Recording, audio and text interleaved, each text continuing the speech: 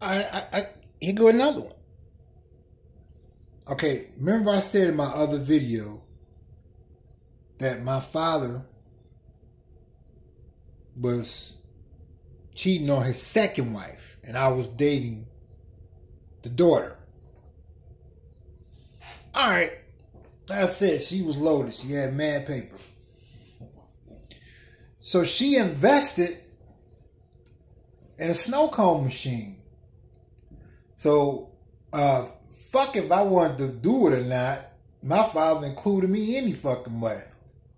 So, it was her daughter and her son and me.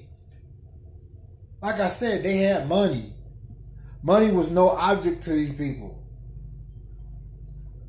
Where to us, it was a daily fucking challenge to even be able to get $5. And tune in for the story about that. My father would take his last fucking 10 and buy some fucking lottery tickets. I'm like, can we just go get some fucking cornflakes and milk or some bologna and bread? Tune in for that one. Anyway, let me get back to this one. All right, we're running the snow cone machine thing, and it's working. People actually coming by buying snow cone. Prince made Rest in Peace. It just came out with Purple Rain, the Purple Rain movie and everything. So they will go out of town. They went out of town. I think they was gone for about a week and a half. I'm running it by myself, right? Do you know when they got back, this motherfucker gave them money like they was there and that I fucking went out of town?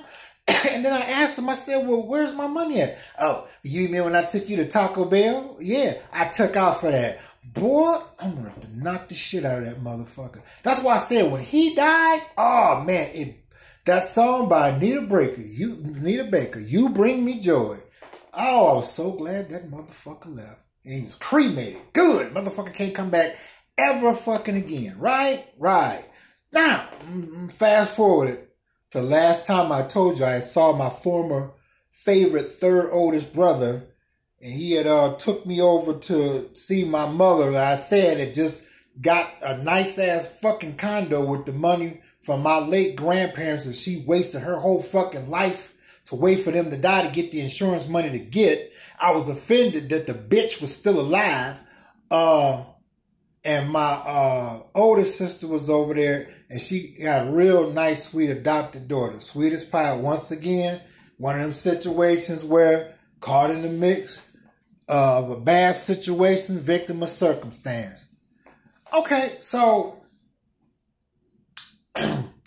when he had died, because my sister from my father's second marriage had told me when he died, she was there, my stepmother was there from his second marriage, and my former favorite third oldest brother was there.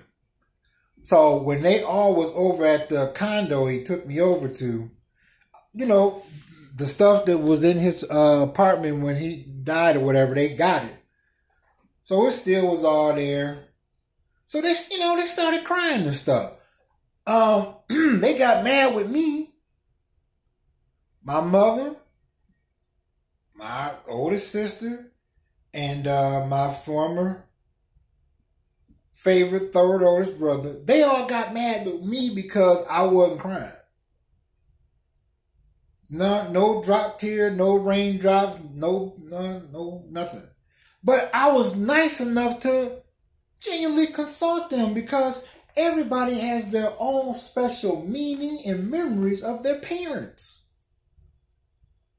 And I know that they in denial and all that, and he butt fucked all of them by ripping them off and treating them like shit and according to them, no, that's dad, that's money. All right, I don't give a fuck who they is. Fuck them. So I consult them, and no, they're going to get mad at me because of the fact I wouldn't cry.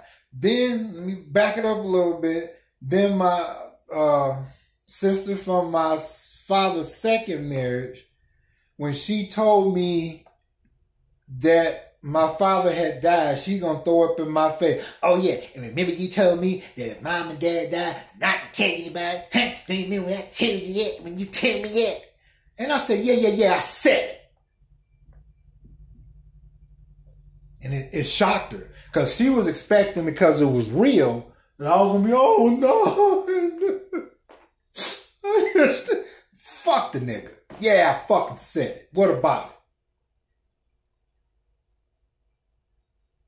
And the thing is that, see, I'm out to break this sick-ass demonic shit that's going on in black families secretively. I'm sure that there's other videos on here about this. I'm sure. It's just, the internet is such a beautiful thing. Social media is such a beautiful thing. Technology is such a beautiful thing. It's limitless. So I'm sure there's plenty of them on there. I just haven't had a chance to come across as many, because I've seen some here and there. I have. Some I've listened to, and you know how it is. You come across something great, so many things pop up. I'm like, okay, let me log that in the playlist. I'm going to have to get back to that when I get a chance. But I'm saying that to say this. It was a song I used to hear. I was about 15 years old. It was called Children, Hold On to Your Dreams. And that song carried me through a lot of hard, tough times, dealing with fake ass family members. You know, because, you know how your ear can start ringing? It's an old saying of somebody talking about you. Mine be ringing like motherfucking cell phone or Michigan bell. It be ringing like a motherfucker. Ding, ding, ding, ding, ding, ding, ding, ding, ding, ding, ding, ding, ding, ding. Because I don't give a fuck. I'm the most proud, rebellious one in the motherfucking family. And I'm proud of it. Because I knew that I was not going to be able to get away from them sick, evil, twisted, dysfunctional, demon-ass, motherfucking, fake-ass family members unless I coated myself with extraordinary, self-taught, self-contained, fearless confidence. And I'm here to spread it as much as possible among my viewers that might be going through the same thing. Hope you ain't.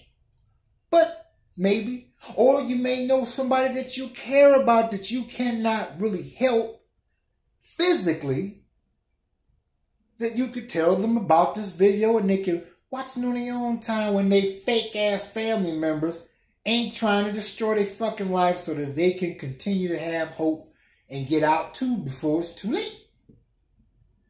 So put your comments in the comment section. Don't you go anywhere.